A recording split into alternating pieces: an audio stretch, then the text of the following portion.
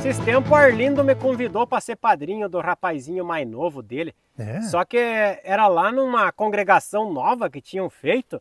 Daí eu cheguei lá, eu queria ver com eles como é que fazia. Daí o cara que organizava disse, olha, você tem que se associar para poder batizar. Digo, e como é que funciona? É R$700 por ano.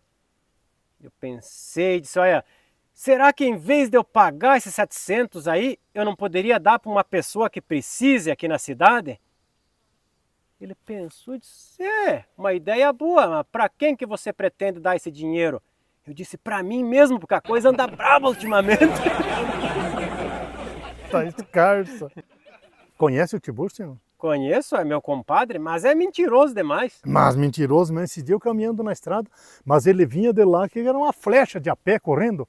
Eu disse para ele, conte uma mentira daquelas bem grossa mesmo. Ele disse, olha, não posso, porque achei minha mãe lá desmaiada na cozinha e tô correndo lá na farmácia pegar um remédio. Uia. E eu gostava dela, uma mulher muito querida, me fui lá na casa, ela sentada comendo pipoca, já me ofereceu uma coisa de chimarrão.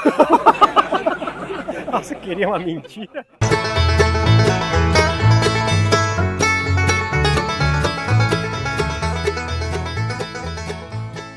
Tio e sobrinho.